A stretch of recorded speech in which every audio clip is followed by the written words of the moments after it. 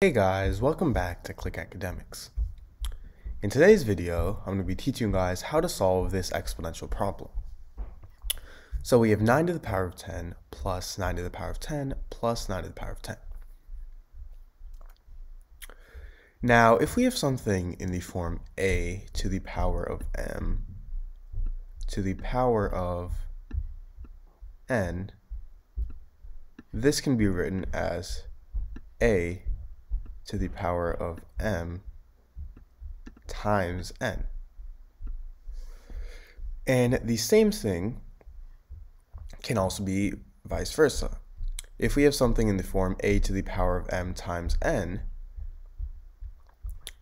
this can be written as a to the power of m to the power of n.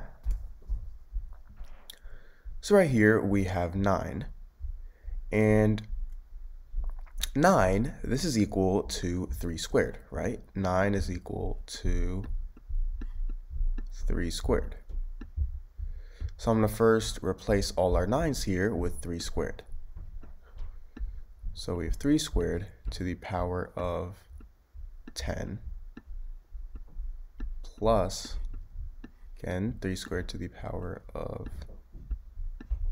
10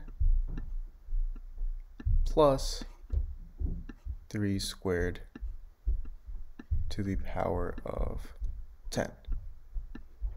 And now, as you can see, all three of our terms are in the form a to the power of m to the power of n, and remember that is equal to a to the power of m times n, so this would equal 3 to the power of 2 times 10, and the same goes for the other two.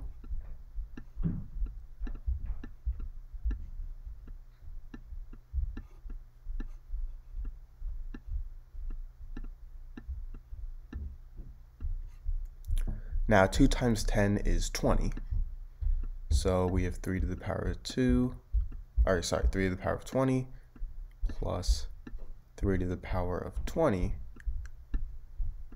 plus 3 to the power of 20.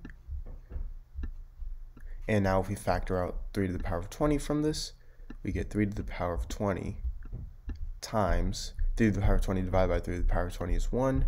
And same goes for the other two. So now we have 3 to the power of 20 times 1 plus 1 plus 1, and 1 plus 1 plus 1 is 3. So now we have 3 to the power of 20 times 3. And let's say we have a to the power of m times a to the power of n. This is going to be a to the power of m plus n. So 3 to the power of 20 times 3, well, 3 is the same thing as 3 to the power of 1, so this would be 3 to the power of 20 plus 1, which is 3 to the power of 21. So this is our answer.